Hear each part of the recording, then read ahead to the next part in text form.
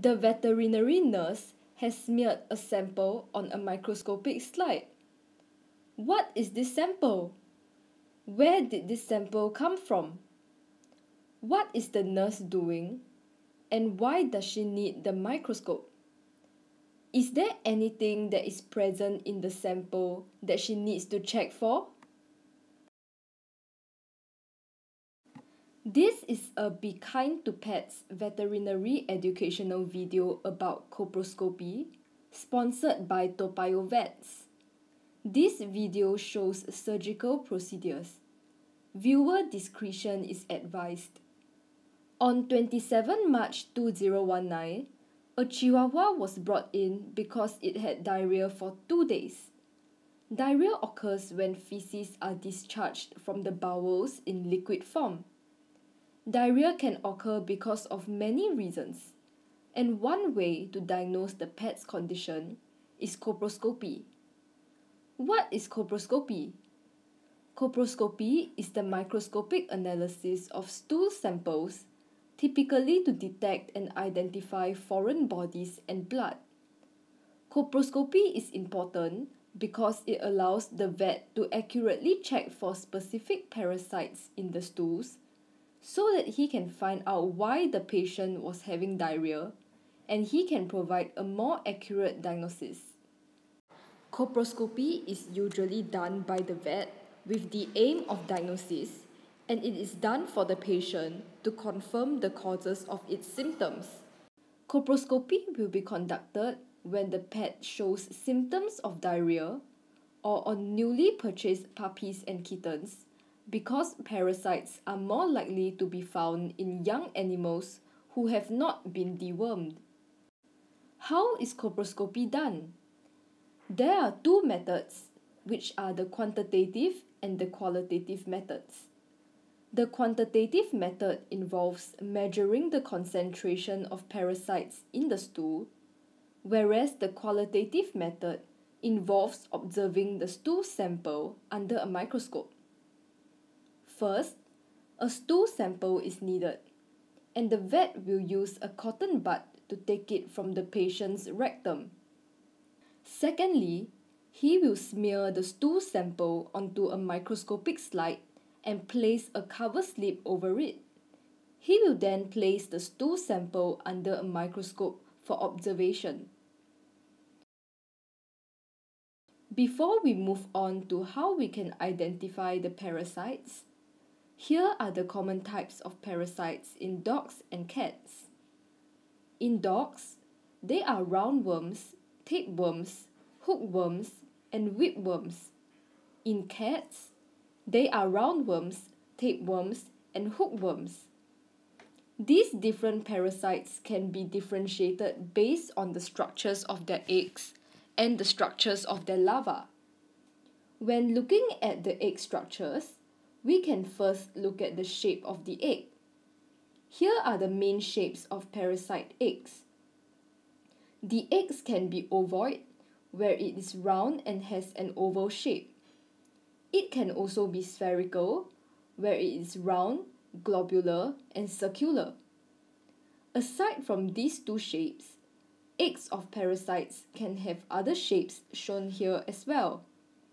They can be ellipsoid, egg-shaped, symmetrical, asymmetrical, contain sharp polar ends, triangular, quadrangular, or hemispherical. Secondly, we can also look out for the thickness of the sidewall. Thin sidewalls can be found in hookworm eggs, while thick sidewalls can be found in roundworm, tapeworm, and whipworm eggs. Thirdly, we can also take note of the presence of polar plugs. Polar plugs look like caps on both ends of the eggs. They can be seen in whipworm eggs, as we can see them protruding out the two ends of the egg. Fourthly, we can also look out for striae on the shells of eggs, which are stripe-like and can be either concentric or radial. Concentric striae generally look like circular layers surrounding the egg, while radial stria look like layers that radiate outwards from the egg. By taking note of the features of parasite eggs, such as their shapes, sidewall thickness, polar plugs, and stria, we can find out what parasite is present so that a more suitable treatment can be provided. We shall now take a look at the eggs and larvae of the different parasites. Firstly, for roundworms, this is the structure of its larva. There are three common kinds of roundworms. Toxocara canis is found in dogs, Toxocara cati is found in cats, and Toxascaris leonina is found in both cats and dogs. We can easily identify these three roundworm eggs because of their spherical shape and thick side walls which contain concentric stria. Secondly, for tapeworms, this is the structure of its larva. The two common kinds are Dipylidium caninum and Tineidae, which can be both found in cats and dogs. The eggs of Dipylidium caninum are small and spherical with thin side walls and are usually clustered together in groups of 20. On the other hand, the eggs of Tineidae are spherical with thick side walls that contain radial stria. Thirdly, for hookworms, this is the structure of the larva. There are two common kinds, which are Ancylostoma and Ancinaria, and they can both be found in cats and dogs as well. Hookworm eggs are ovoid shaped and they have thin side walls. Fourthly, for whipworms, this is the structure of its larva. Whipworms are also known as Trichuris vulpis, and they are commonly found in dogs. Its eggs are ovoid shaped with thick side walls. One special feature that makes this egg easy to identify is its polar plugs at the two ends of the egg. With this, we can identify the common parasites in stool samples. After identifying the parasites in the patient, the vet can then prescribe treatment accordingly. Typically, tablets would be given, and these tablets are able to treat the common parasites in cats and dogs. For the Chihuahua, it was also given an IV drip, probiotics, and ID to ease its upset digestive system. In conclusion, coproscopy is a very useful diagnosis tool. It is relatively easy to carry out in clinical practices because it does not require a lot of equipment.